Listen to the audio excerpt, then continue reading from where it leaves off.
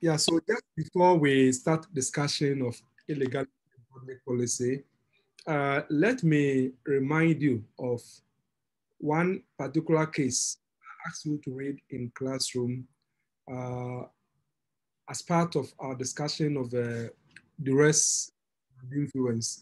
I'm referring to the case of Hemans and Kofi.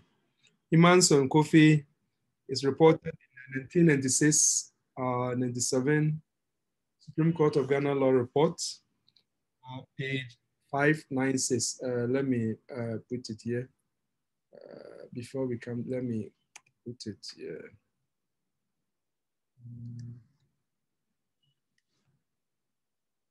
Create this thing to write it here. Hemans and Kofi.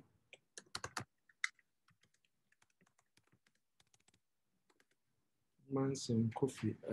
I mean 1996, 7 Supreme Court of Ghana Law Report. 596. Yeah, so as I said, it's in connection with the duress and untenability, yes. Yeah, so this is supposed to be an addition to what we've been discussing in class. As I told you, Hemans and Kofi, it's not about the illegality we are discussing. I'm talking about duress. There was an old man, about a 68-year-old pensioner, who was a building contractor. He had purchased building materials on credit, and he was not able to pay his creditors or suppliers. So, some of the creditors lodged a complaint against him, and he was arrested, detained in police cells for 2 months. But before they even arrested him and detained him, they had actually arrested his son because they were looking for him. They arrested his son and detained his son for 4 days. And eventually, when the father came forward, then they arrested the father and then they released the son. And while the father was in police custody, the police threatened and pressurized him to sell his house in order to raise money to pay off his creditors. So he agreed, and they arranged for a buyer to buy the house, and money was raised. They were able to get money to pay off the various creditors, and he was subsequently released from police detention, having settled his creditors. Now, soon after his release, he brought an action in the High Court, Accra, claiming reliefs, among other things, that the sale of his house should be set aside as being illegality on the grounds of duress. And of course, the purchaser was certainly resisted. The purchaser also argued in her defense that the man, that is a pensioner, had perpetrated fraud and all that. But eventually, when the matter traveled through the various layers of the court and it got to the Supreme Court, the Supreme Court gave a very important explanation on how this particular area of the law works. I'm talking about like the race. And for example, if you look at the holding one, and of course it was the Justice Aqua, as he then was, because later he became a Chief Justice, who gave the lead judgment. It's a very short judgment I would like you to read, just from page 600 to page 609. So just let's say just about 11, 10 or 11 pages. So that is not anything that you have to be scared about. This 10 pages. Yeah, so for example, holding one, quote, originally duress as a common law concept was based on threats of criminal activity. It consisted in violence to the person or threats of violence or imprisonment, whether actual or threatened. The present position is to be capable of giving rise to duress.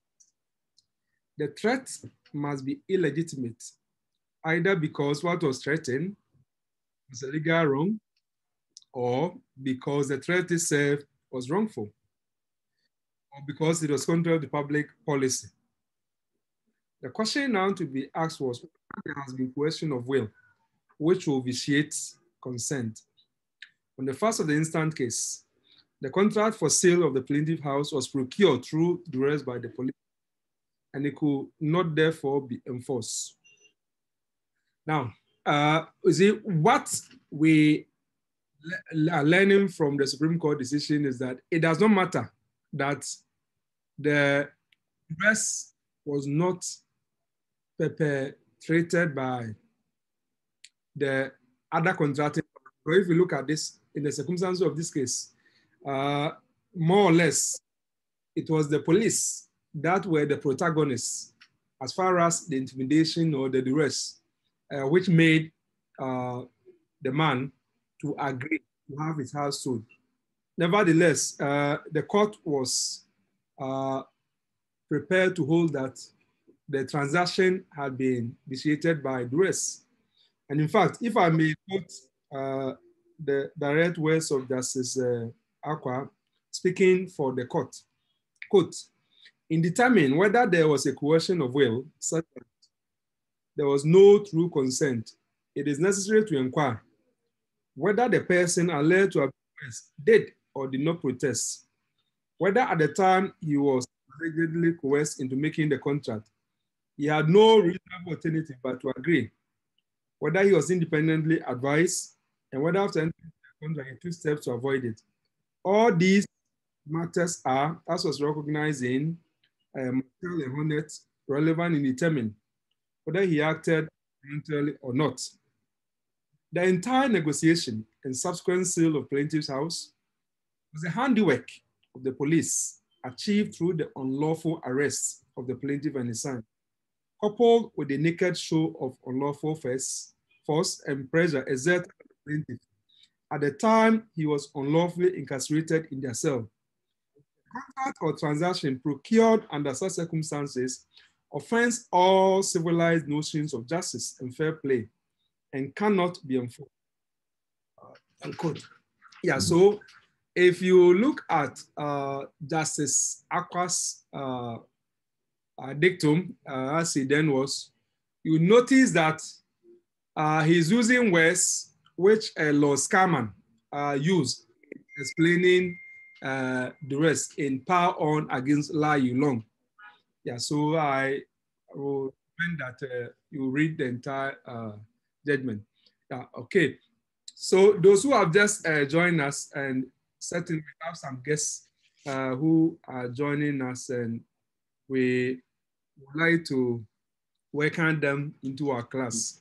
If I say guests, we have people who are trying to refresh their memory on things that they learned when they were in law of contract class some years ago, and they've already graduated, getting ready to write the law school entrance examination.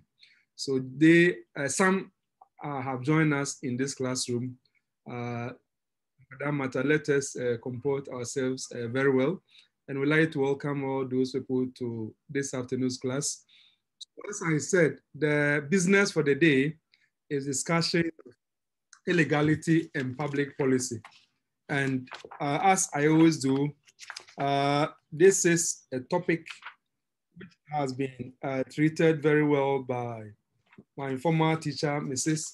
Dona, in her book. So chapter 11 of her book is a very useful material which I would like you to read. And in fact, is essentially the same thing that who were taught by her when we were students in 1998 at the University of Ghana.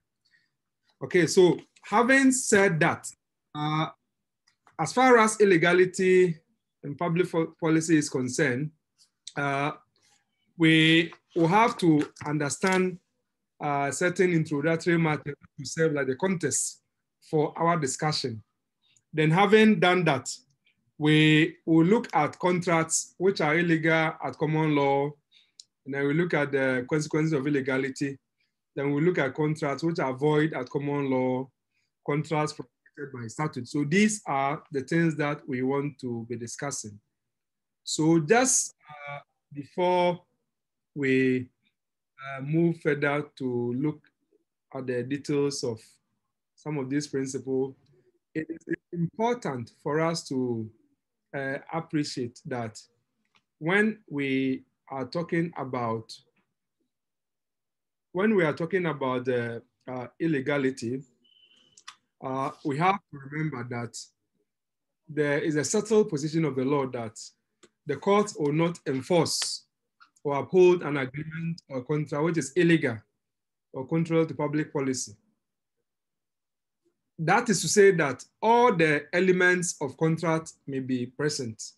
We have offer and acceptance, which evidences the agreement, intention to create legal relation, consideration, where it is a simple or parole contract. We have certainty of terms. There is genuineness of consent in the sense that there is absence of factors such as mistake, misrepresentation, duress, undue influence, and all that. Nevertheless, the courts may still not enforce such an agreement.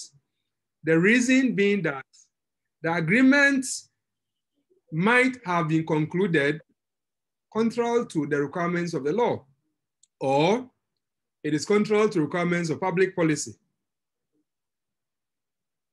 And of course, we know as to cause a non-orito action, that illegality or a base act cannot be the basis of a cause of action or cannot give rise to an enforceable right. So therefore, the court will not allow the recovery of benefits conferred under such a contract. That is the general position that we have to keep in mind. And of course, this is also a very good, what do you call the exception to the principle of freedom of contracts, right?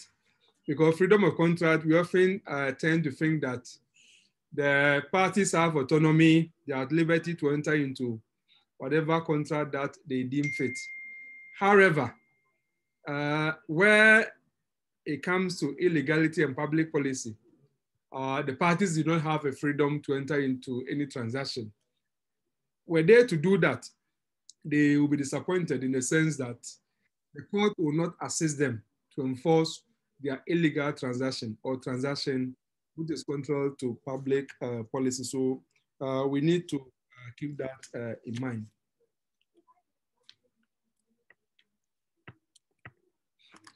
So we will look at some contracts which are illegal at common law. In other words, contracts which are considered illegal at common law, and these include contracts to commit crimes or civil wrongs.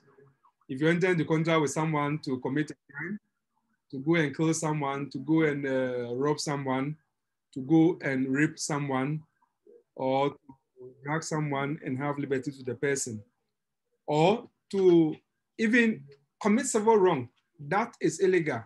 For example, if we take a contract, if you enter into contract with someone to defame another person, right, to go about peddling lies or falsehood, which will tarnish or will injure the reputation of another person, that is also a contract, that is illegal common law. And again, another illegal contract, as far as common law is concerned, is contracts promoting sexual immorality. So any contract which promotes sexual immorality, for example, if you enter into contract with some people to acts for purposes of recording of pornographic movies that promote sexual morality, or maybe commercial sex, right? In our part of the jurisdiction, commercial sex is still not legalized. And for that matter, if you entered into contract with somebody to have access to his or her body and he or she did not comply with something like that, you cannot enforce it in court. And three, contracts promoting corruption in public life. Contracts promoting corruption in public life. If there is any which seeks to ensure that certain things take place contrary to lay down procedures in the public and order, that is illegal. And again, contracts prejudicial to administration of justice. So if you enter into contract with anyone to try and enable another person to get certain advantages in dispensation of justice, that is illegal at common law. Then contracts prejudicial to the interests of the state. If you enter into contract, which for example, seeks to say that you can topple the government, or if you can assassinate someone and so on, all those things are illegal. So we take some of these things one after the other and see a few words quickly about them. So contract to commit crimes or civil wrong. So by here, what we mean is that where the purpose of the contract between the parties is to commit a crime or tort or fraud against another party, certainly that contract is considered illegal and for that matter, unenforceable. And if we look at the case of Alexander against Racing, the point has been made that such a contract would not be enforced. So in Alexander and Racing, the plaintiff Alexander entered into contract with the Racing, by which the agreed rent was split into two parts. The aim was that one part of the agreed rent will be declared as rent, and the other part will not be declared as rent, but will be declared to be for services to the flat concern. The ultimate objective was to reduce the assessment for rebates. That is the taxable rate, or the rate or the tax which they have to pay. So you are trying to, if you like, outwit the revenue collectors. And it was all that since the plaintiff intended to use the lease and service agreement for an illegal purpose, the plaintiff could not enforce either the lease or the service as it were.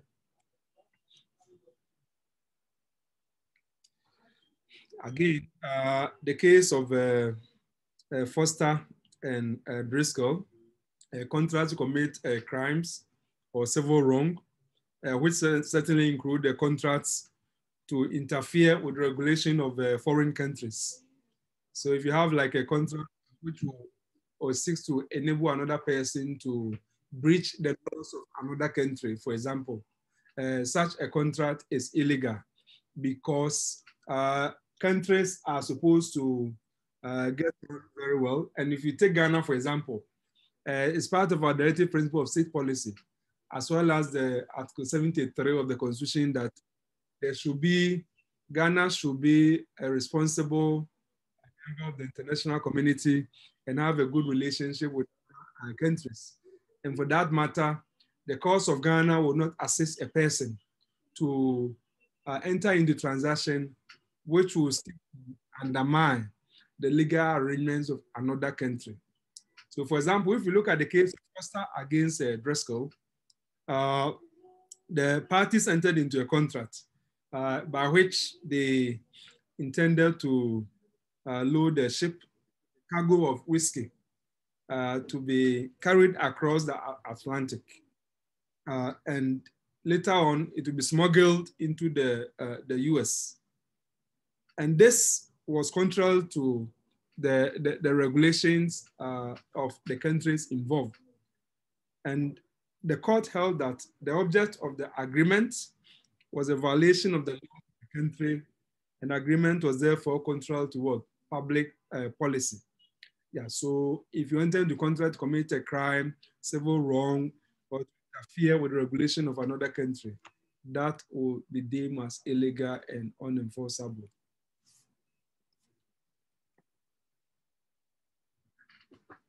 Contrast promoting sexual immorality, we have talked about it, that if there's any contract which seeks to promote sexual immorality, same will be held to be illegal. And a well-known case is the case of Pierce Brooks. And the case of Pierce and Brooks, very interesting.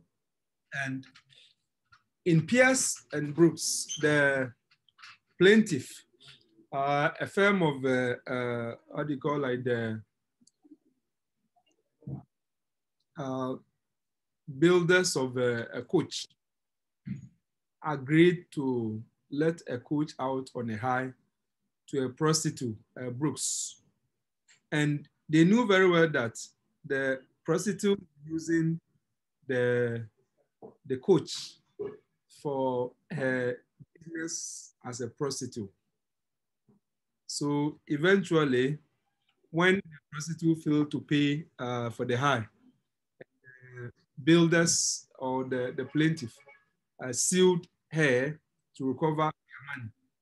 The court held that they could not recover the higher charge because the contract was contrary to public policy as it sought to promote sexual immorality.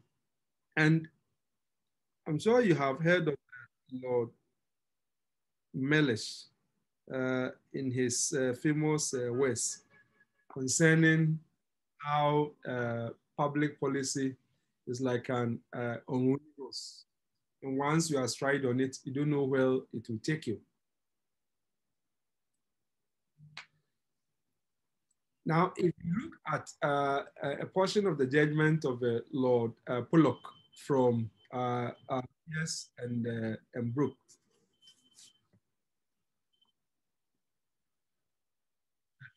Pierce and Brooke is very instructive. So let us quote portion of it for a deeper reflection.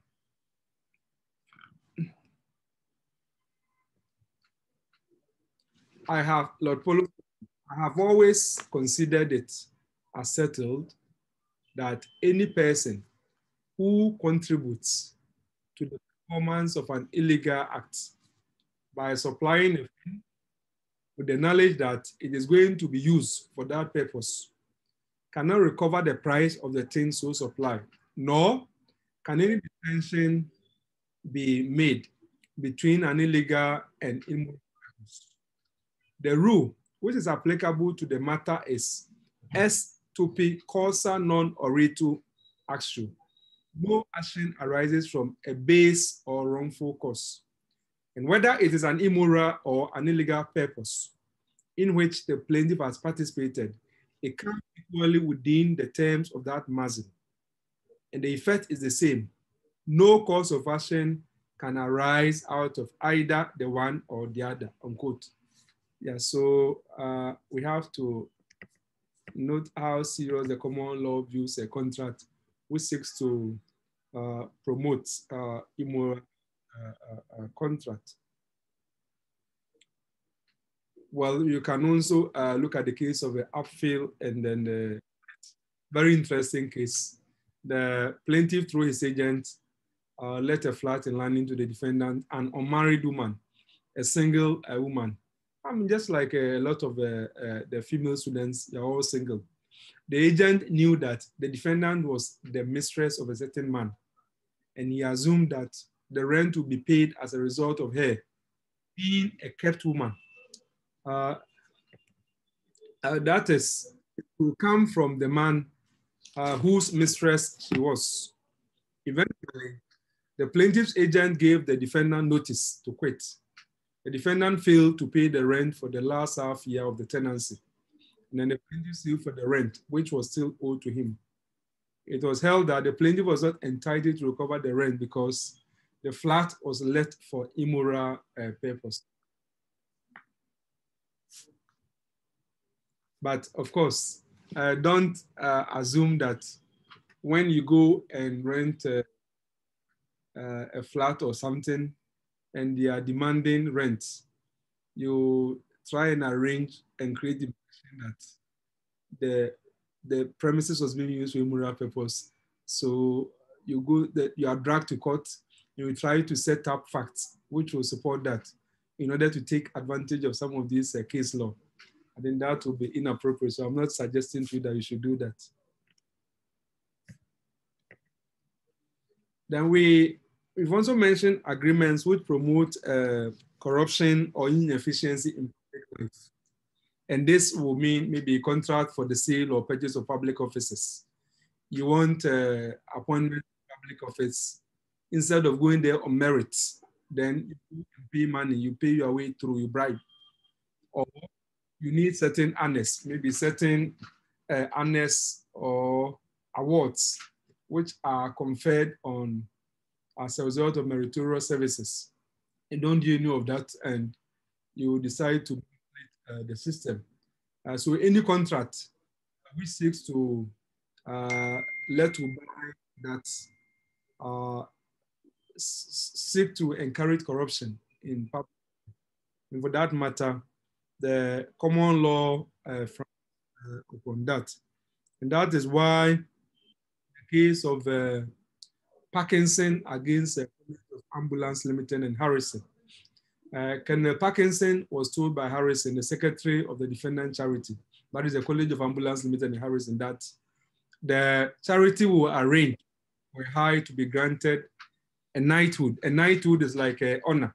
Just like Ghana, we have like the order of the voter, the national highest order and things like that. So similar thing. This person wanted to be knighted. He wanted a knighthood. So he said, okay, if you made a substantial donation, I will put you on the list of those who are going to be conferred with knighthood. So Harrison had told Parkinson of the charity's royal patronage. That is to say that if you are putting your money in this charity, you should know that you are putting your money in something which is closer to the throne. That is the King of England. The Queen of England is a patron, meaning that getting closer to corridors of power. So it's a good thing. So Parkinson paid 3,000 to the College of Ambulance on understanding that you receive a knighthood. He also promised further payment to the charity in the future. When Parkinson did not receive a knighthood, he realized that he had been duped. He brought an action against the charity to recover back the money that he had paid. So just imagine, if you go to court, what are you going to tell the court? You tell the court that I paid 3,000 on understanding that I was going to be made the knight, but they've not made me the knight. So please help me to get my money back. So that was the kind of confusion and embarrassment which Parkinson found himself in.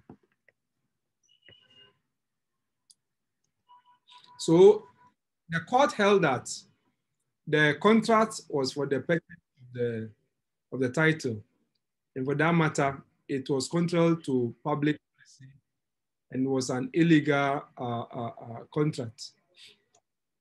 Despite the fact that the plaintiff had been defrauded, yes, he knew that he was entering into an improper agreement and he could not recover back the money he had paid to the charity, nor could he recover damages from the charity or its secretary. It's just like you enter into agreement with someone who says that I'll get the visa for you, right? I'll get a visa for you and so on. Now, you should know that such a contract, if it's not kept by the other side, you go to court. You're going to be faced with the reasoning in some of these case law, which you'll be looking at, because you are trying to promote corruption. You are trying to encourage violation of laws concerning how certain matters are attended to.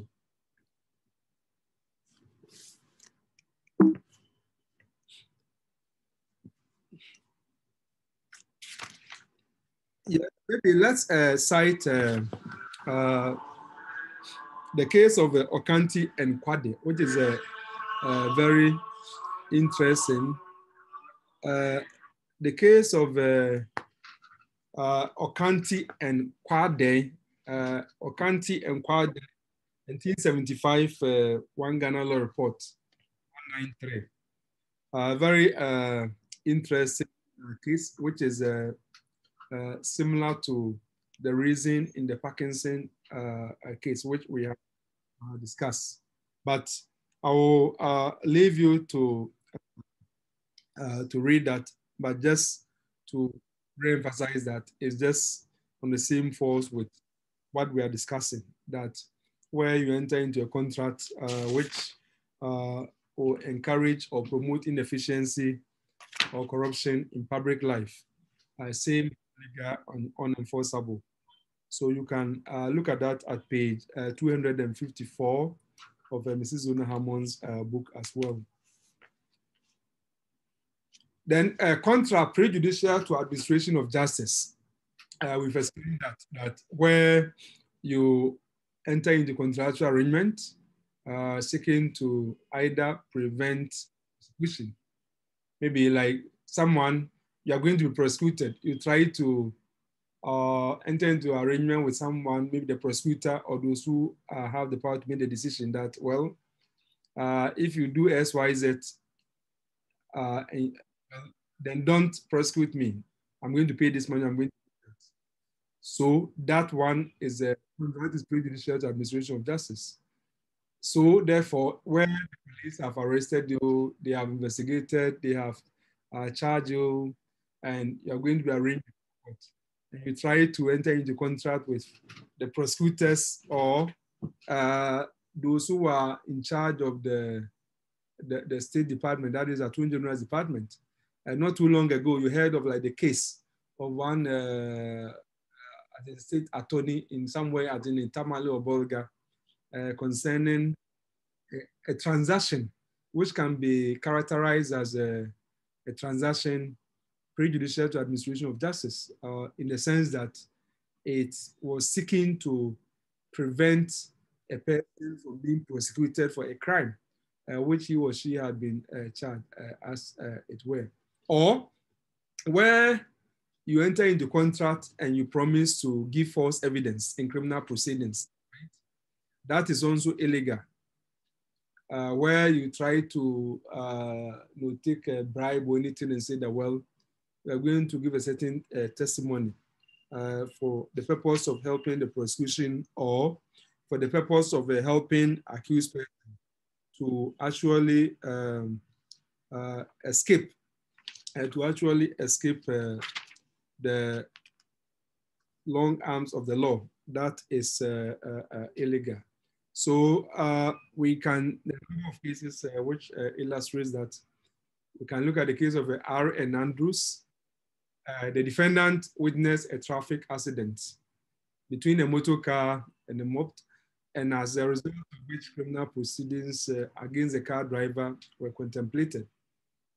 The defendant invited the car driver to pay him to give false evidence at the prospective prosecution. And the driver offered him a sum of money, but no bargain was in fast track. So the defendant was convicted on the charge of inciting the motorists to pervert the course of justice. I mean, just as in the case of Kier and Lehman, a similar thing happens.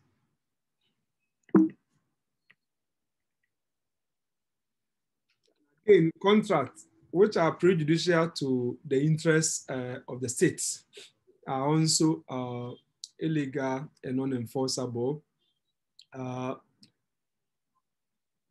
Here, a number of examples to be cited. Let's suppose that Ghana is at war with another country, or Ghana has declared certain countries as its enemies. Now, where you, for example, decide to enter into contract with citizens or residents of the enemy country, or you decide to do any form of trading with them, that is a contract prejudicial to the interest of the state. And a very good illustration is the case of the Ragazzoni against KC Setia Limited. An ordinance had been issued by the government of India during the colonial time, and same prohibited the taking of goods out of India if they were destined for any part of South Africa.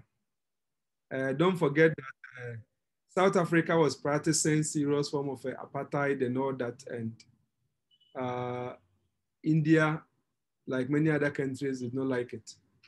Or were intended to be taken to South Africa, despite being initially destined for another country. KC Setia Limited, an English company, agreed to sell and deliver to Policino Ragazzoni 500,000 bags of jute. Now, the knowledge of both contracting parties, the jute was to be shipped from India to Genoa so that it might there be resold to a South Africa buying agency in contravention of the Indian ordinance. The company, that is a KC Setia Limited, failed to deliver the jute, and Policino Ragazzoni claimed damages an English court for breach of contracts. KC Setia Limited, that is a company, defended the action, making the argument that the contract was to Policino's knowledge an illegal contract and therefore unenforceable as it breached the Indian ordinance and was also harmful to the interests of the state. Well, eventually, when the matter made its way to the English Apex Courts, the House of Lords, the court held that as a matter of public policy, the contract was unenforceable in England, and its performance will have improved, as the parties were well aware, doing an act in a friendly foreign country, which violated the law of that country. Yeah, so just trying to say that if you take England, India at the time, they were a friendly country.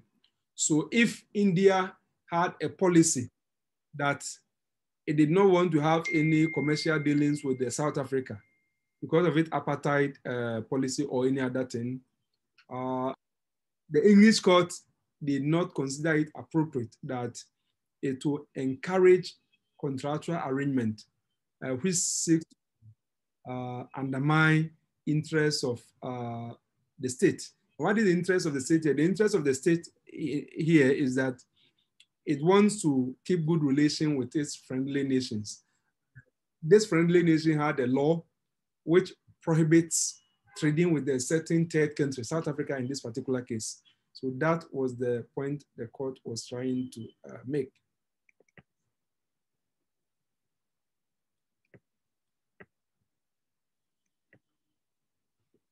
Now, so what happens where it's established that there has been illegality? The contract was as a result of illegality. Well, as far as the consequences or the legal effect of illegality is concerned, we need to appreciate that depend very much upon whether the contract was illegal at the very inception or the illegality was during the enforcement or performance of the obligation. Sometimes a contract which might have been legal in the sense that it was not contrary to any law or public policy at the time that it was made could become illegal in its performance. So we have to know illegality may be at the inception or illegality may be in the performance. But the general principle of the law is that a contract which is illegal from the start will be void and unenforceable because it's a nullity. Therefore, monies or properties transferred under such a contract is usually not recoverable. And mind you, the reason is that the whole thing was illegal from the very inception. And if it's illegal from the very inception, that is to say that it was prohibited by law to start with. And that is why it is impressed with illegality. But this general rule, just like a lot of general principles in law, admit of some exceptions or derogations. So what are some of the exceptions or derogations? So let's look at some of them. First, a party or plaintiff or claimant may be able to recover money or property transferred under an illegal contract if he can establish his right to the money or the property without relying on the illegal contract. In other words, if you can prove that you're entitled to the money that you're complaining of, and if you can do that without linking your entitlement to the illegality, then you'll be able to cover as it were.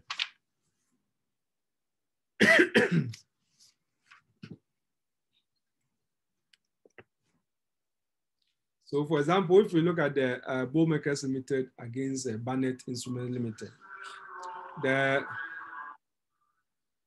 if you look at that case, for example, that's what I'm teaching, I'll call it later.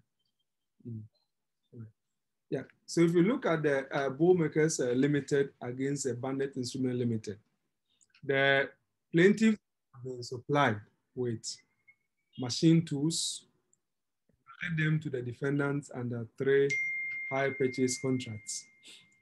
Wartime regulations provided that no person was to pay or receive any price for any machine tool provided in the UK. So a maximum price had been issued by the Ministry of Supply. The Ministry of Supply, that is the ministry in charge of ensuring supply of essential goods during the wartime. All 3 contracts were assumed to contravene this regulation, but the defendant failed to make these agreements due and sold the tools they had acquired under 2 of the contracts. Then they refused to return the tools held under the 3rd contract. The defendants made the argument that the plaintiff had no remedy because the contracts were in breach of the regulation and therefore illegal. And the plaintiff brought an action for conversion of the tools. When we say conversion, conversion is an action in the law of tort. It's not the law of contract. In the law of tort, where someone has taken items belonging to you without your permission and all that, one of the causes of action open to you is to sue for conversion. If we like equivalent of stealing in criminal law, but this is not a criminal law. Now, before the court could actually resolve the question as to whether there has been conversion or not, it's necessary to determine the character of the underlying contract. And the court held that the action could succeed because it was not based on funding a claim contract which were illegal, but on the plaintiff's proprietary right to their own goods, as it were.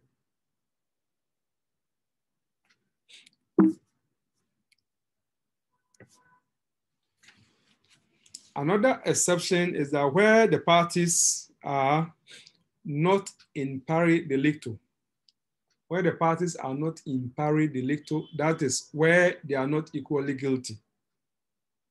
Meaning that one is guilty of the illegality and then the other is not guilty of the illegality, so to speak. But let us see the Ghanaian case of Kwatin and Donko before I tell you about Kerry Cotton Limited. In Kwatin and Donko, reported in 1961 Ghana Law Report, page 20, Martin and Donko, 1962, One Ghana Law Report 20. The defendant in 1948 borrowed £600 from the plaintiff and managed to pay back only £80 by 1950. The two entered into an agreement, which was later reduced into writing. The agreement provided that if the Agogohene Kwekudua is destood as a result of a committee of inquiry, or defendant helped the Krokomase people to elect one of their relatives as the Agogohene, the plaintiff faithfully promises to dash the whole amount of £520 to Kofi Donko, the defendant. The defendant, an influential person, helped to frame the dissument charges against the said Kwekudua and testified against him. He was eventually destood. The defendant also supported the candidature of the plaintiff's nephew, who, though elected, was never installed. The plaintiff therefore brought this action to recover £520, which he maintains the defendant still owed him. He sought to evade his agreement to forgo this amount by alleging that it was illegal and contrary to public policy. And eventually, it was held by the court that an agreement to improperly use influence to secure for someone the election to a public school merely for financial consideration and irrespective of the candidate's merit is injurious to the public interest and illegal.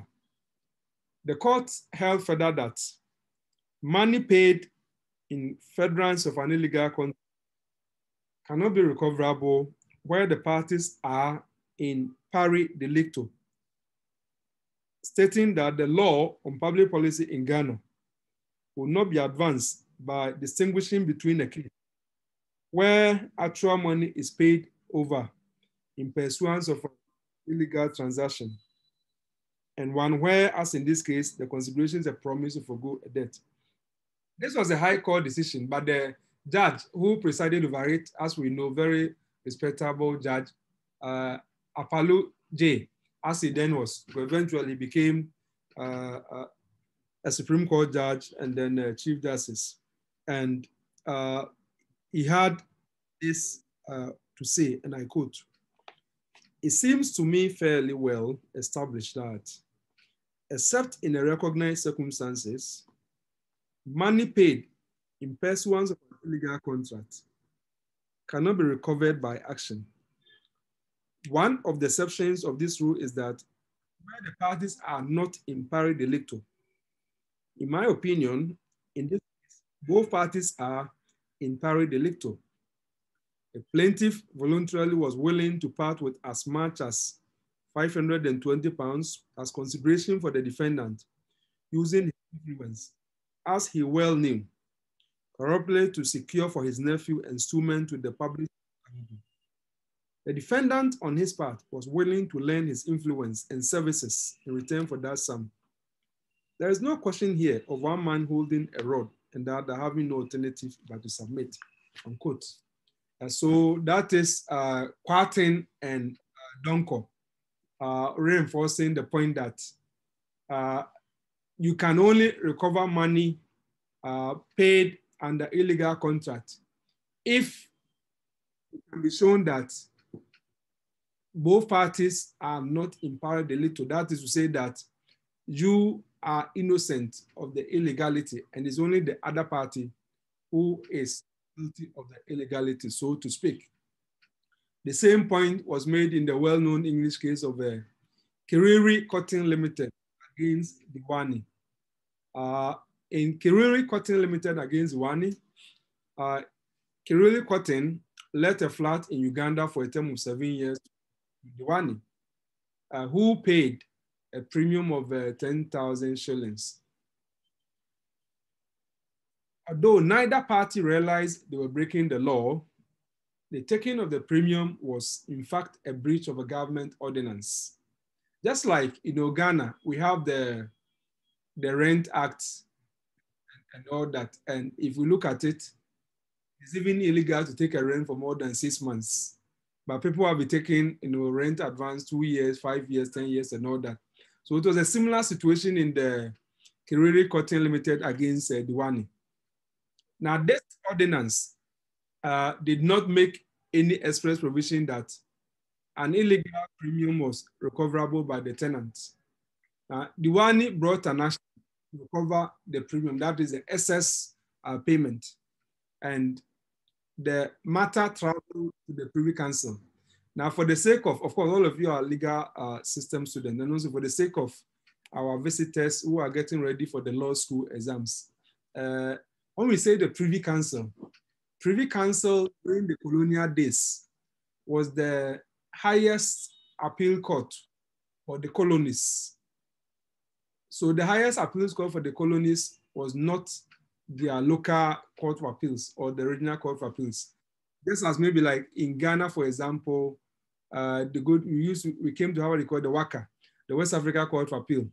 Now, if a case was decided by the court in Ghana, the Supreme Court, and you're not happy, you could go to the West Africa Court of Appeal, and then from there, it could also go to the Privy Council.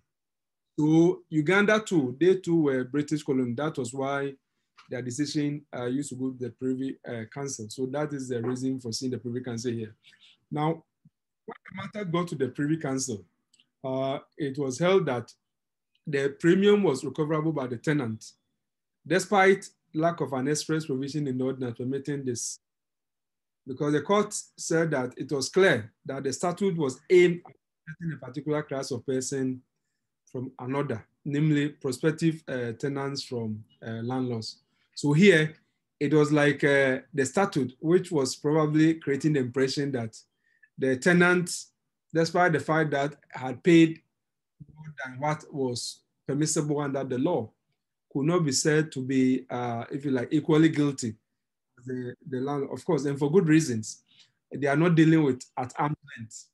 The landlord definitely has got the economic muscle more than the tenant. So the tenant could, for example, be bullied to do what the tenant even knows the law does not even permit. And that could be a way of justifying the Privy Council decision in Kiriri Cotton Limited.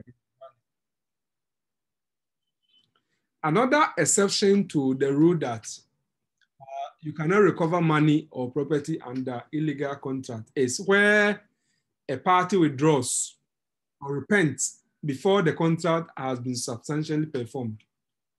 So where there's a repentance, or what do you call the where there has been a locus penitentia, where there has been a locus penitentia, that is, you have had like the change of mind or change of heart, or the illegal contract was substantially performed, you could recover payment that you had made under that.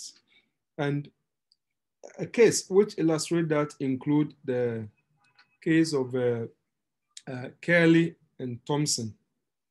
Curley and Thompson, the defendants were solicitors who were acting on behalf of solicitors who were acting on behalf of the creditor petitioning against bankrupt. The plaintiff, a friend of the bankrupt, agreed to pay defendants their costs if they did not appear at the public examination of the bankrupt, and if they did not oppose the order of discharge against the bankrupt. The money was paid, and the solicitors did not appear at the public examination. However, before the application to discharge the bankrupt, the friend changed his mind and sought the return of his money from the defendants. And the court held that the plaintiff could not recover.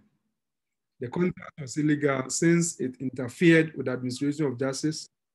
And as the defendant had partly performed his contracts, the plaintiff's repentance was too late. In other words, where there has been some significant performance of the obligation in the contract. And later on, you have a change of mind. The court will say that it is too late in a day.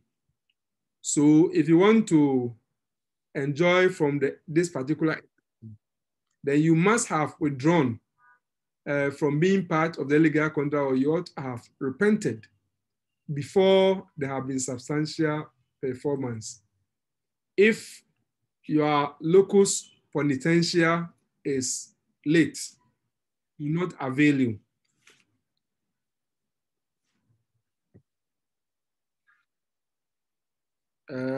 I think let's look at the contracts which are considered automatically void at common law.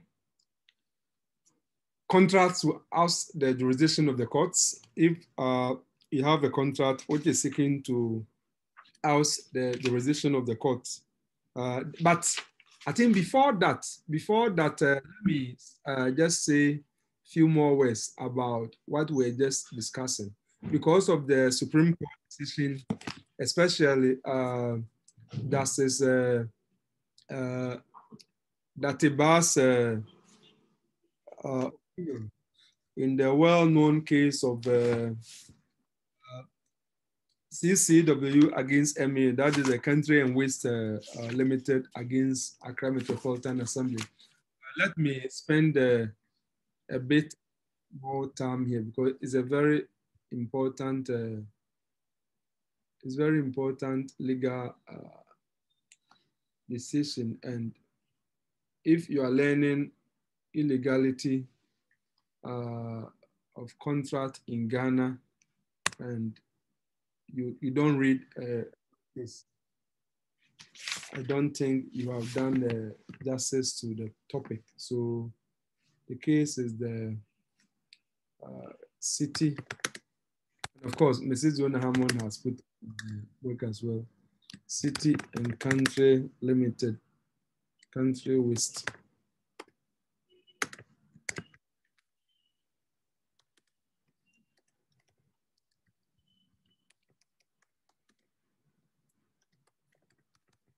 Metropolitan Assembly, 2007, 2008.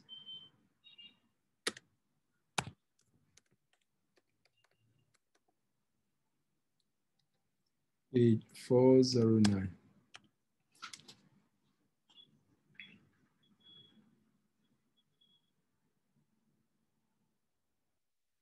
Okay, so let's say a few more words about this case before we go on to look at other aspects of illegality.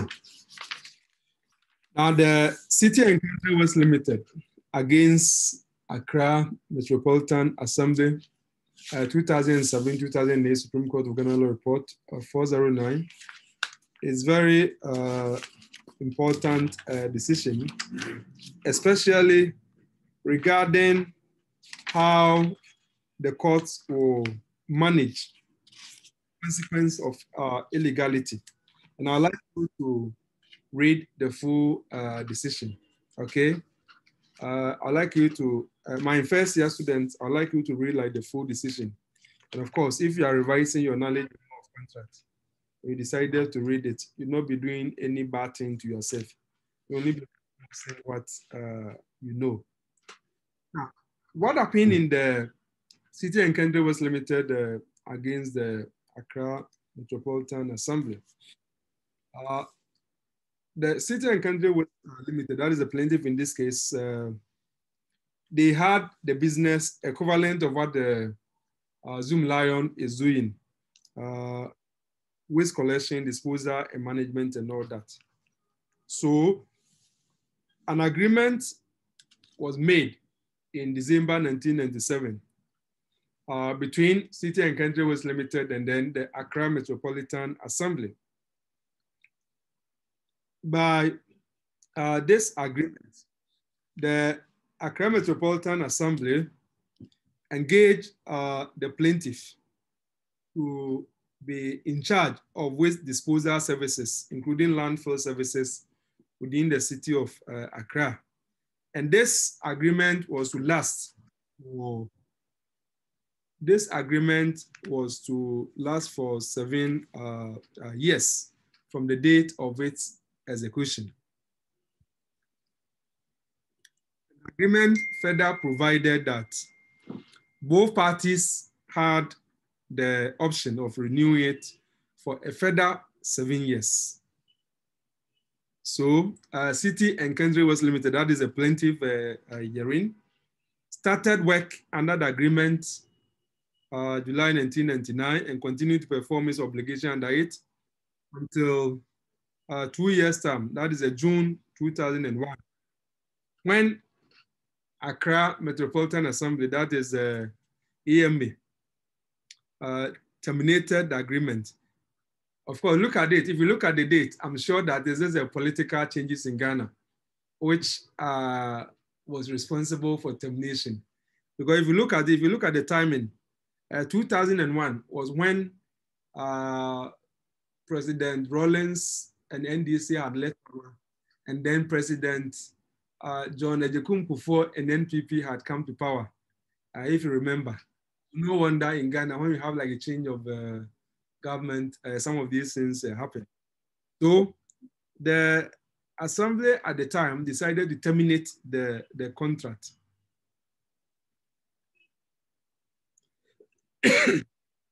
But the plaintiff continued to perform its obligations under it. And later on, the plaintiff brought an action in court, arguing that the termination of the agreement by the Accra Metropolitan Assembly was a breach of contract and sought damages and zero payment and all that.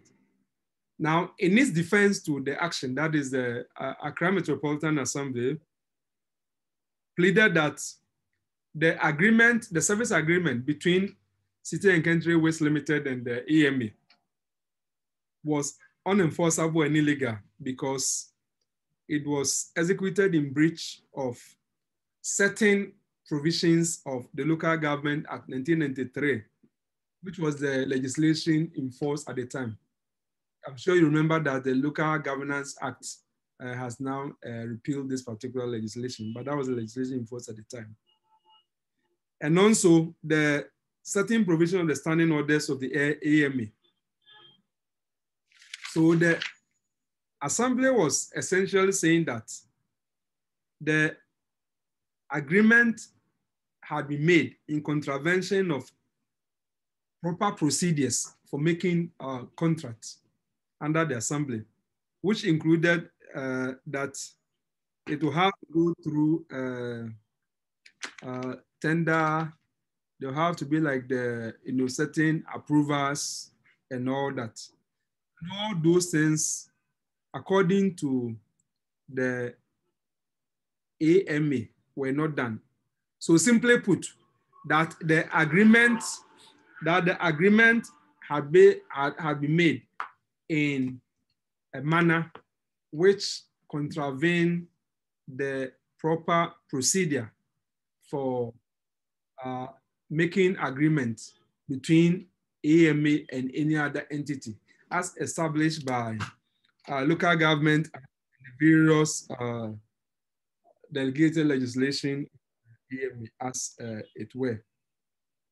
So at the end of the trial, the First Trial High Court in Accra found on evidence that yes, the agreement was illegal because it was made in contravention of statutory provisions, which the AMA had actually pointed to. It was also against public policy. Then the trial judge, after holding that under the common law authorities, it is not all illegal contracts that are unenforceable. He went on to enforce the performance stage of the contract, which he had declared illegal.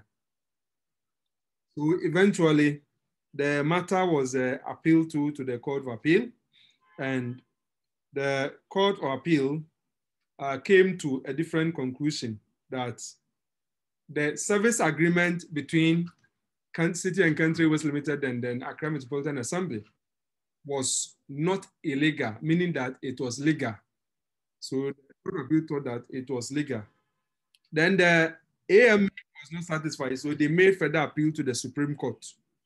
And then when it went to the Supreme Court, the AMA continued with its old argument that the contract executed between the AMA and then the City and Country Waste was not only expressly, but also impliedly prohibited by statutory provisions, which AMA had actually told us earlier on. So eventually, the Supreme Court had to decide the matter. And the Supreme Court unanimously dismissed the appeal, subject to reversing the decision of the court that the contract executed by the parties was legal and unenforceable. But I would like us to pay attention to some details of the decision of the Supreme Court insofar as relates to illegality, and especially with respect to the consequences of the illegality. If you look at the holding, I would like you to look at the holding number 6 and 7, and that summarizes Justice Databa's opinion. But as I said, it will even be much appreciated by me if you even read like the full judgment, since Justice Databa who delivered the judgment of the court, his opinion just ranges from pages 417 to page 441. So it's not a lot, just a few pages.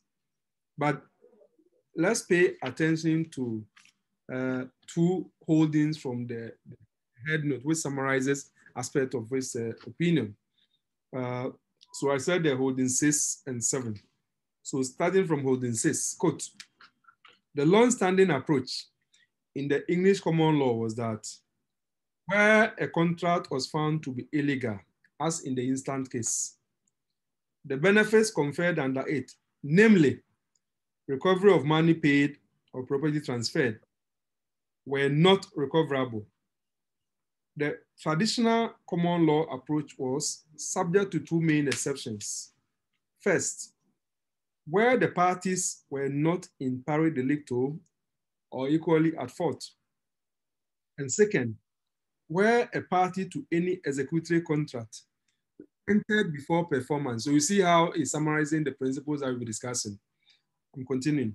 On the facts of the instant case, it was the in pari delicto exception, which was the main, and also the benefit to be recovered from the defendant's statutory body was not money paid, property transferred, but rather the value of services rendered. In the interest of justice, it was reasonable for the plaintiff to seek to reverse the unjust enrichment of the defendant through its retention of the benefit of the plaintiff's services without any payment for them at reasonable rate, not necessarily coincident with the rate negotiated under the contract.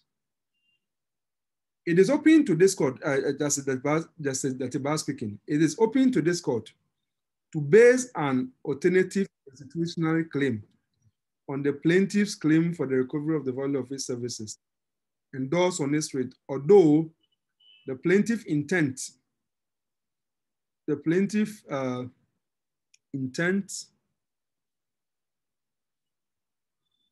was to found that claim on the contract that we have held to be illegal.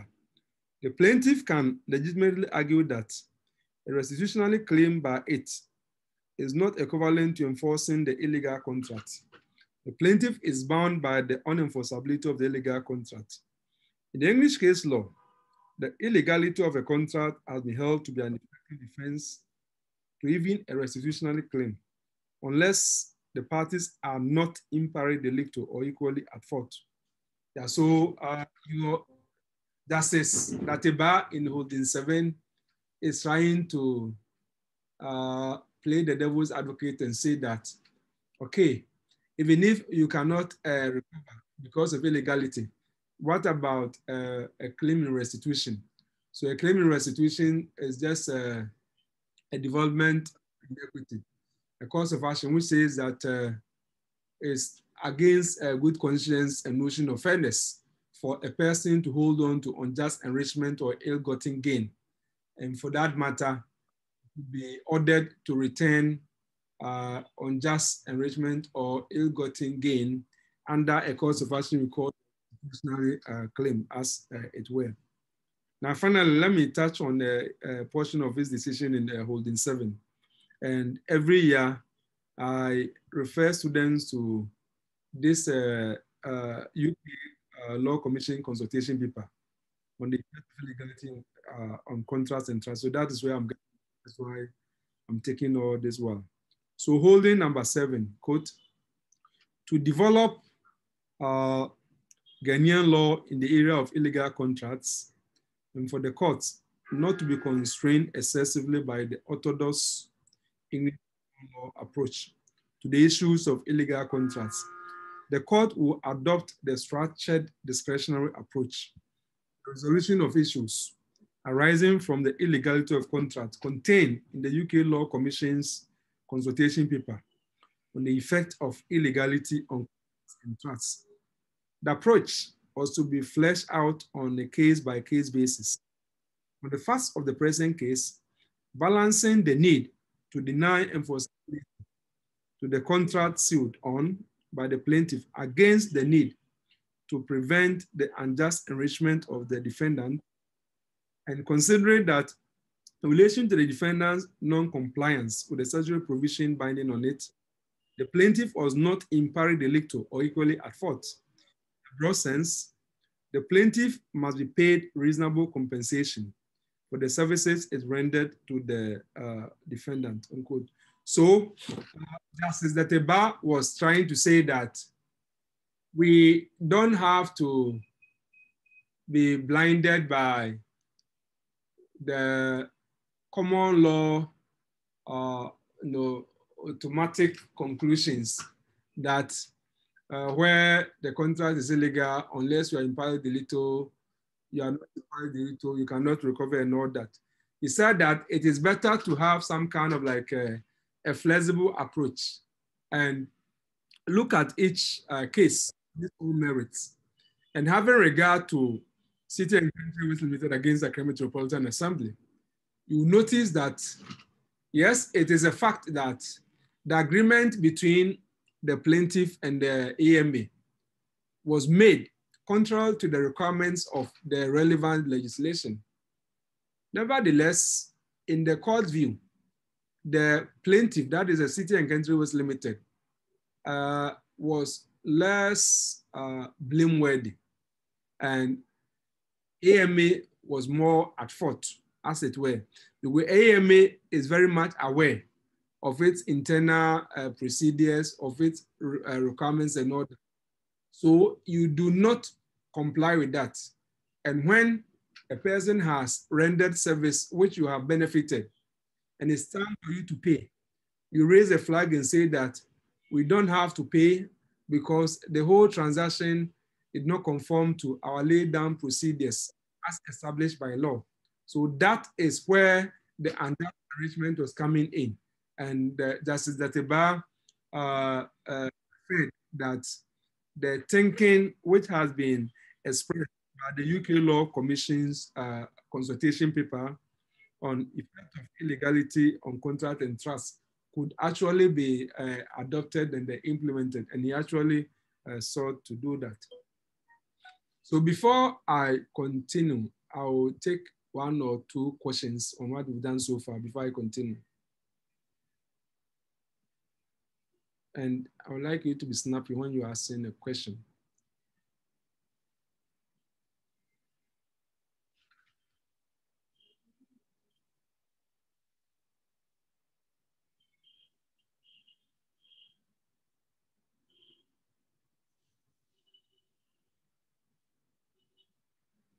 Okay, so since there are no questions, we'll continue. Yeah, so we are going to talk about contracts which are void at common law, contrary to oust the jurisdiction of the courts.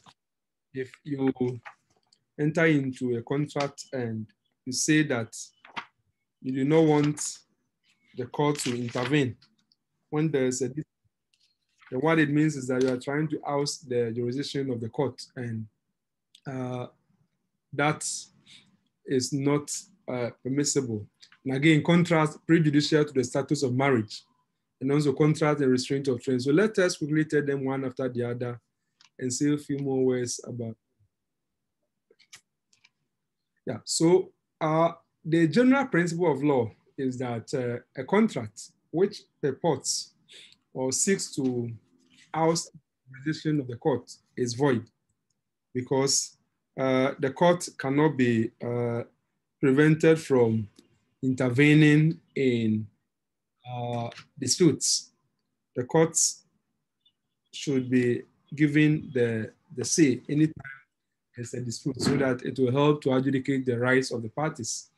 Now, this general principle that if you have a contract which is seeking to oust the jurisdiction of the court, then that is void, is the case of Baker and Jones. There are a lot of cases. Baker and Jones, there was an association which controlled the sport of weightlifting in the UK. And according to the rules of that association, it vested the government of the association in the Central Council, made up of officers and certain members. And the association empowered the Central Council to be the sole interpreters, and the emphasis is the sole, that is only, the sole interpreters of the rules, and to act on behalf of the association concerning any matter not dealt with by the rules. In all circumstances, the decision of the council was to be considered as final. And this is where the difficulty was. In all circumstances, the decision of the council was considered as what? As final. So by implication, the courts have been ousted. The courts have been denied jurisdiction.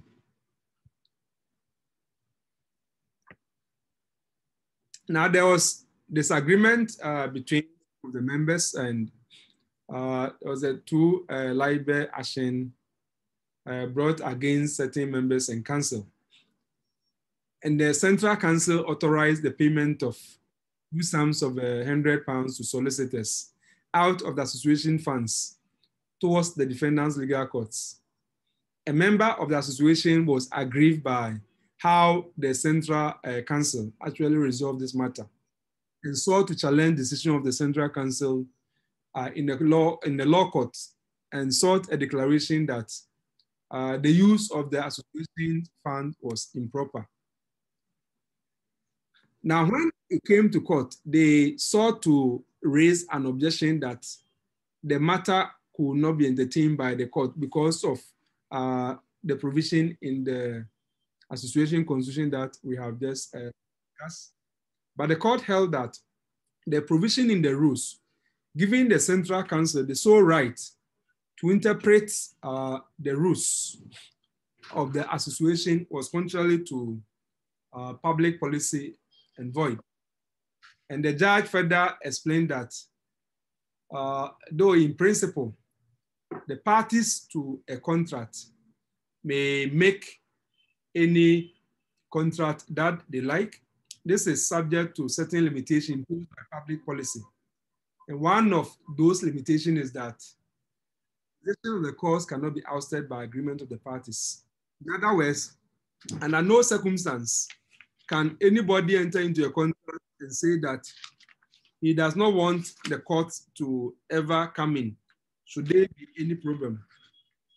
You cannot contract to deprive or to strip the courts of jurisdiction, because the courts should be able to intervene in any type of litigation anytime necessary.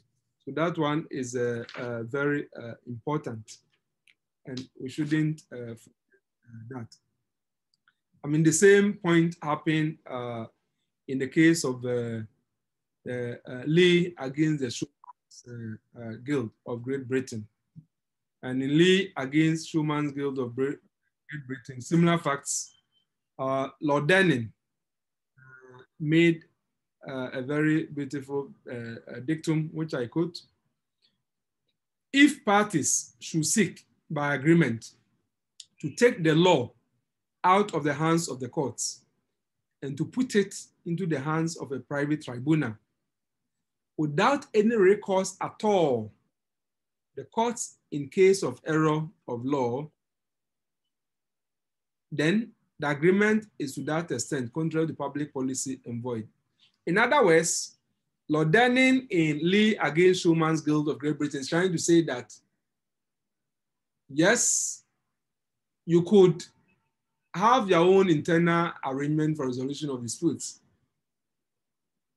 insofar as you have not shut the door to the courts, especially so where there could be problems with error or misapplication of the relevant rules and all that.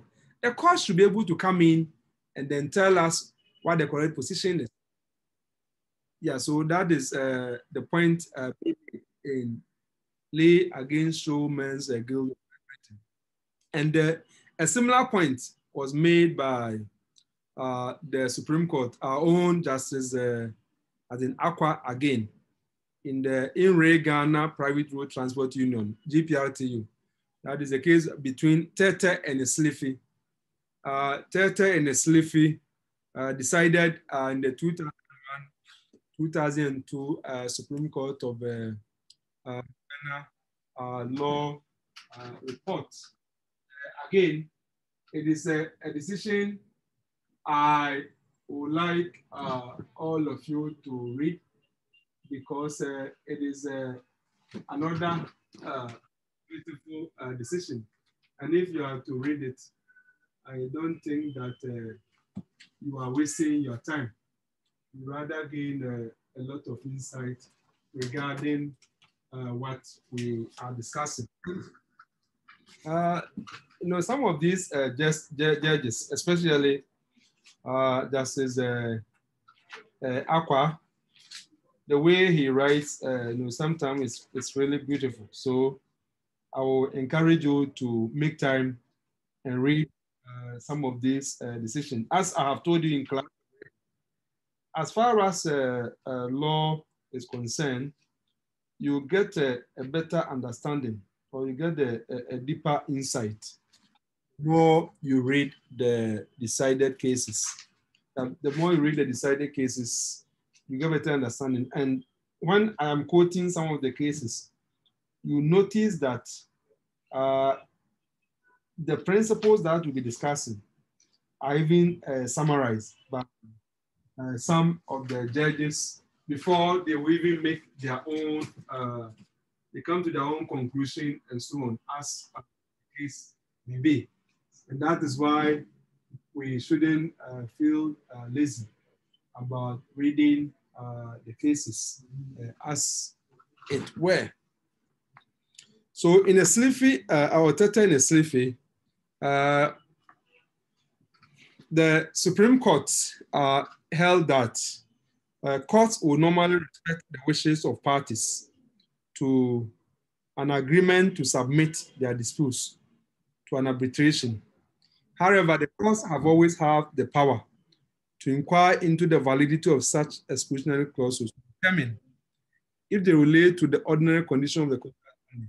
In other words, in Tete and Sliffy, the Supreme Court was just following the reasoning Lord Denning deployed in Lee and Schuman's Guild, that yes, it is permissible for you to do your own internal arrangement for arbitration, any form of alternative dispute resolution mechanism, that is fine. But you shouldn't ever say that under no circumstances can an aggrieved party come to court. Sometimes, even within the particular ADL procedure that we've agreed upon, be it arbitration, mediation, conciliation, or whatever, something might have gone wrong and a person might have suffered injustice.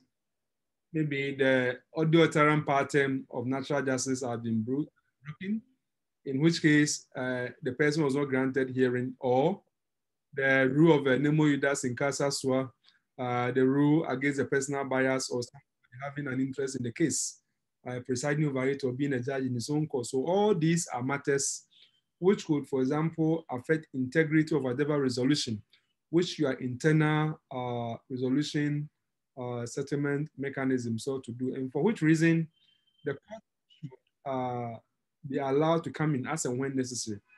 And there is an old case which we call the case of a Scott, and we have like the case of a Scott and Ivory.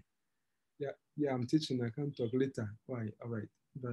The case of Scott and Ivory, which of course propounded the very principle that the Supreme Court emphasized in the Tete and the Sliffy, and for that matter, that principle is even called Ivory Clause.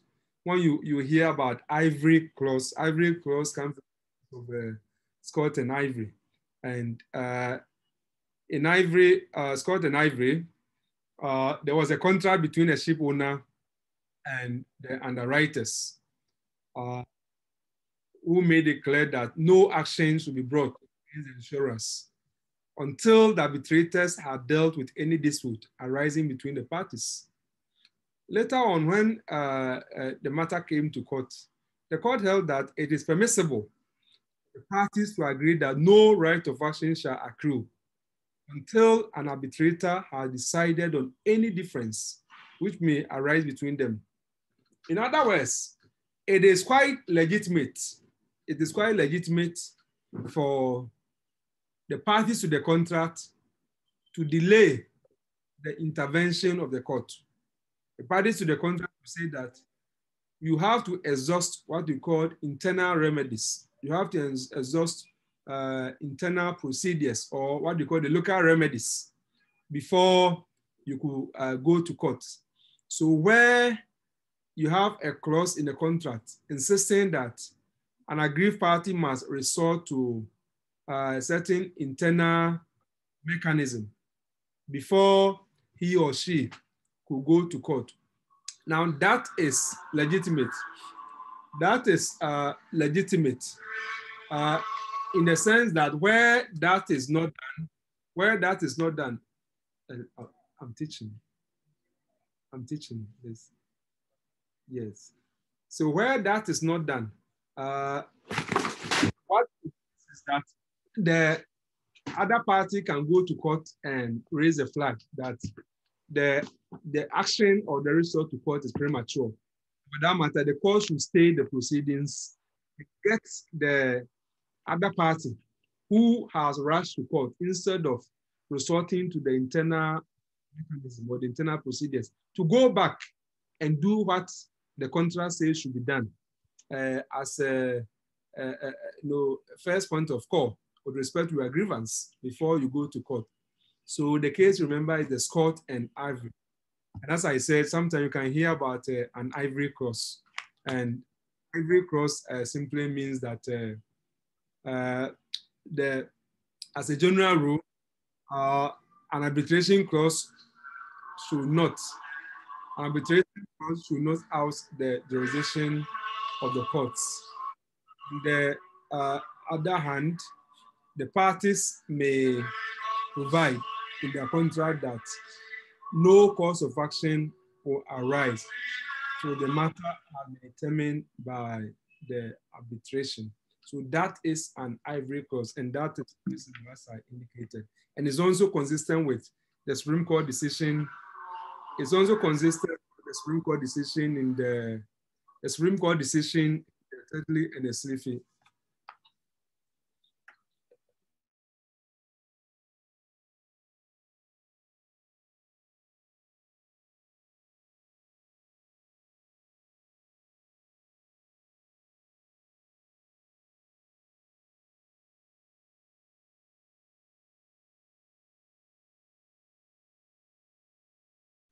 Yeah, sorry. Yeah. Yeah, so let's keep that in mind. Contrast prejudicial to status of marriage is also void at common law. That is to say that where there's an agreement to provide a reward to someone to procure marriage, that is illegal. It's contrary to public policy and therefore void. Maybe let's cite the interesting case of Herman against Charles Wolf. The plaintiff saw an advertisement in the defendant's paper, a matrimonial post, and fashionable marriage advertiser, and later signed an agreement with the defendant in the following terms. In consideration of being introduced to or put in correspondence with a gentleman through the influence of the proprietor entitled the matrimonial post and fashionable marriage advertiser. And in the event of a marriage taking place between such gentleman and myself, I hereby agree to pay the said proprietor the sum of £250 on the date of my first marriage. So this was the agreement, very interesting agreement. The plaintiff also paid the defendant a special fee of £52. The plaintiff was introduced to several men by the defendant, who also interviewed and wrote on her behalf, but no marriage or engagement followed. So she sued the defendant to recover back the £52. The court held that the transaction of this case came within the rule, which implicates marriage brokerage contract. That is a contract in which you accept to be an agent to look for a husband or wife for another person. Of course, this is a very old, right? This is the beginning of the 20th century, 1905. But because today, if you look even at UK, there are a lot of what they call what is the name? Dating agencies or dating services. Some can even create an event, and the event is meant to bring those who are looking to get partners. You go there, and all of you're all looking for someone, and then the hope is that you need to find someone. So it's done. They also have a website and all that. So this particular one is a very old common law decision, but that is that is it. Now let's come to here. This is a very important aspect of illegality public policy. That is a contract restraint of trade, and it is very important that we learn it as well. Now, contract in restraint of trade present a certain challenge to the law. And what is that challenge? So first of all, we will explain what the contract of restraint of trade is, and then I'll tell you about the challenge and how the common law tries to strike a balance. Now, a contract in restraint of trade, as the term itself suggests, is one that contains an undertaking which restricts the future freedom of one person to freely carry on or exercise a business, trade, or profession. So it includes a contract relating to sale of a business in which the person selling the business will agree that following the sale of the business with a new purchaser, he is not going to do anything which will compete with the purchaser. Or one may say that I'm going to let to be my only supplier. I'll not take supply of goods from any other person, like Solus agreement and all that. Or when it comes to employment, a person will say that once I've accepted to work with you, should I stop working with you? I'm not going to work for your rivals or your competitors within a certain period of time and within geographical radius and all that. So all these are manifestations of contract in restraint of trade. And fundamentally, it is problematic. Problematic in the sense that it seriously undermines freedom of contract. It undermines freedom of contract. It also undermines the ability of a person, essentially the ability of a person to earn a living. How could you contract out the ability to earn a living? So that is problematic. And that is why at common law, a contract in restraint of trade is contrary to public policy and void, unless it can be shown to be reasonable and contrary to public interest. So a very high bar is set for its validity. It must be shown to be reasonable and not contrary to public interest. Public interest lies in the fact that every rational adult should be able to carry out a legitimate work and earn a living. So where a person is contracting his ability to engage in legitimate work and earn a living, then that is problematic.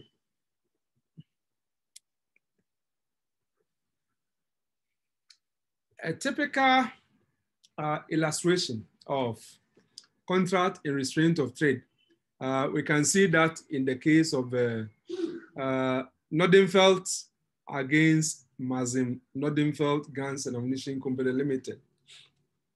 There, the seller of a gun and ammunition manufacturing business agreed with the buyer, not directly or indirectly, to engage in the business of a manufacturer of guns or ammunition anywhere in the world, or compete in any way for a period of 25 years.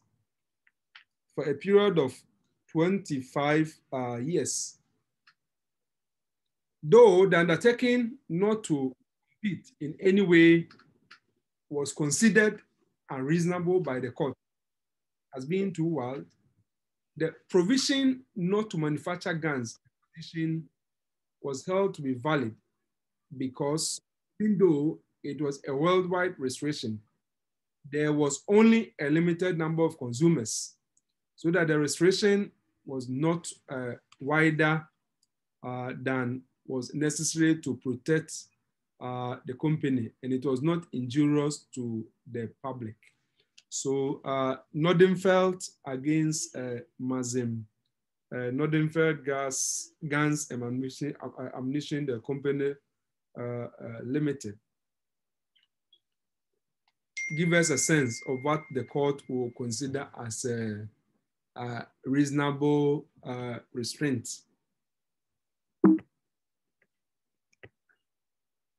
Now, I would like us to pay particular attention to Lord Magneton's dictum at page 565. And when I mention Lord Magneton, I hope you remember your criminal law. What do you call the Magneton principles? Remember your criminal law, Magneton principle, of course. My first year students at the KNUSC, they wouldn't know because they would do criminal law in the second year. But I'm referring to our guest students who are preparing for the law school entrance examination. So Magneton principles in relation to insanity, yeah. So Lord Magneton had the following to say, and I quote, "The public have an interest in every person's carrying out his trade freely. So has the individual. All interference with individual liberty of action in trading and all restraints of trade themselves, if there is nothing more, are contrary to public policy and therefore void. That is the general rule. But there are exceptions. Restraint of trade and interference with individual liberty of action may be justified by the special circumstances of a particular case. It is a sufficient justification, and indeed, it is only justification if the restriction is reasonable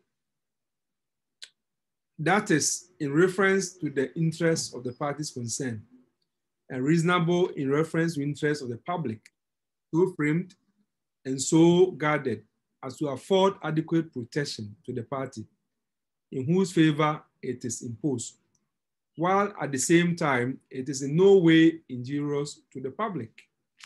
Yeah, so that is the balancing exercise which the courts will have to do with respect to what is acceptable as a legitimate contract in restraint of trade and what is not acceptable. And that is what Lord Magneton is reminding us.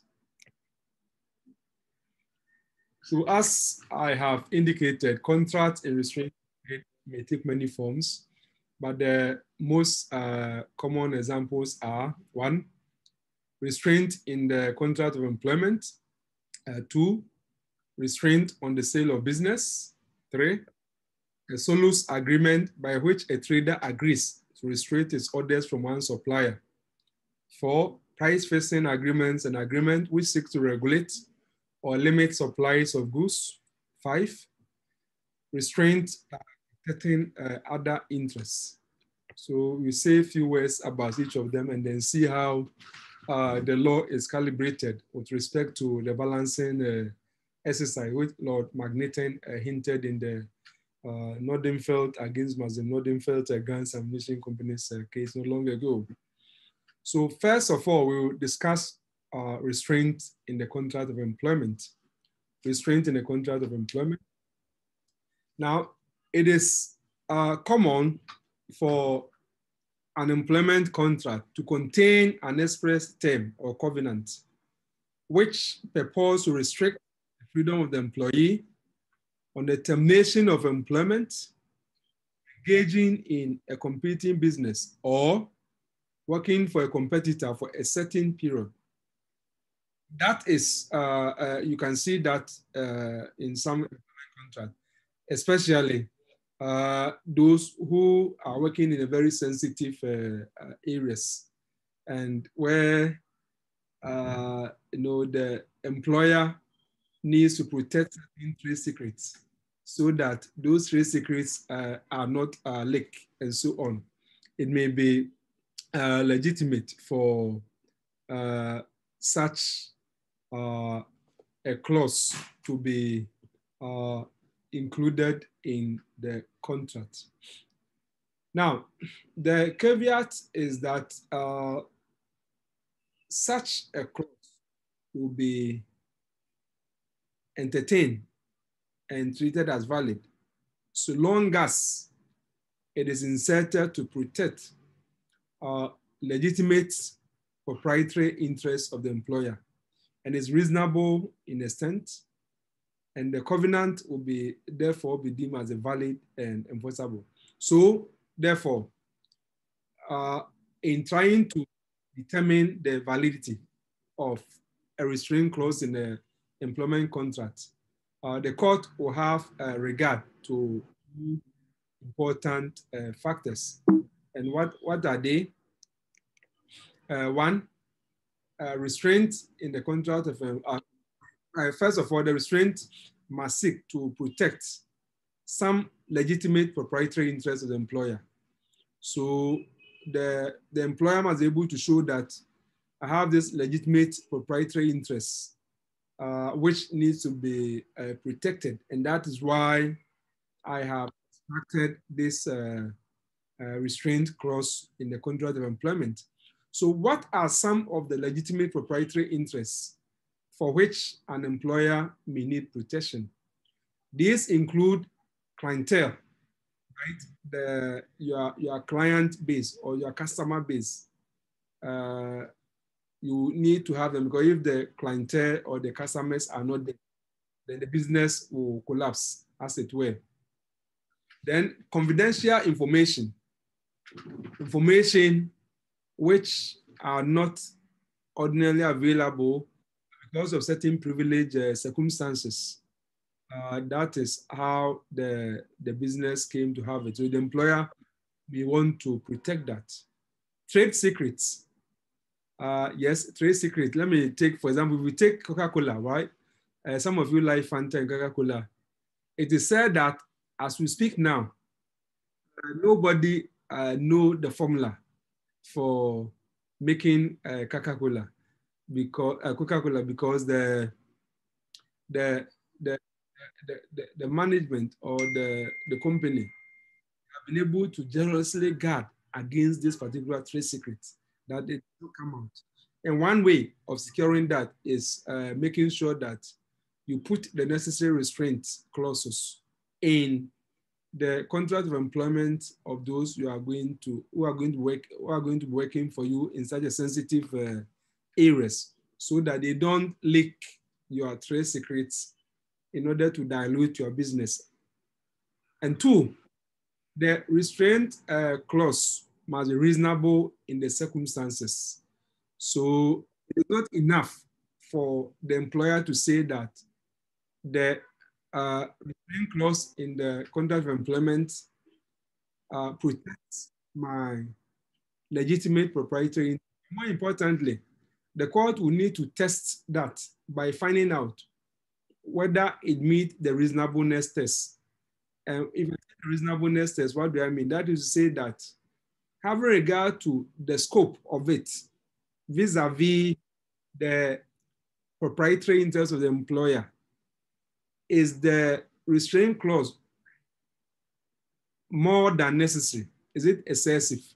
Is it more than what is really needed to protect the interests of the employer? So those are the kind of things that the court will get into. Yeah, so we have said that the first factor which the court will look at in trying to determine whether a restraint clause in the contract of employment is valid or not will depend upon whether the employer had a legitimate proprietary interest. And for that, we could look at the case of Foster and Sons Limited against the Sargent. In Foster and Sons Limited against the the defendant was employed as a plaintiff's works manager and had been instructed in their confidential manufacturing processes for glass. Just like the Coca-Cola example that I mentioned. The contract of employment contained a covenant whereby the defendant was not to divulge any trade secrets and was not to carry on or be interested in glass manufacture or any business connected with glass making carried on by the plaintiff for 5 years after the termination of his employment. So when he ceased working for the employer, no time, he started working, behaving contrary to what the clause says, and an injunction was brought against him. And the court granted the injunction to restrain him from diverging of trade secret, namely the confidential manufacturing process. Since in the court view, the restoration was reasonable to protect the company's interests, even though it extended to the whole country and lasted 5 years. Similar thing happened in the case of the Little Woods Organization Limited against Harris. I wanted to be able to finish, but I need to end here. And over the weekend, LLB, Yawan, regular and part-time, university, take note that I'll be sending you link. We have 1 or 2 more classes over the weekend. We are pushing towards the completion so that Tuesday, we'll discuss discharge of contract, especially frustration, performance and agreement, because you've already done the remedies and breach. And then you should be done, and then you for the examination in 2 weeks' time.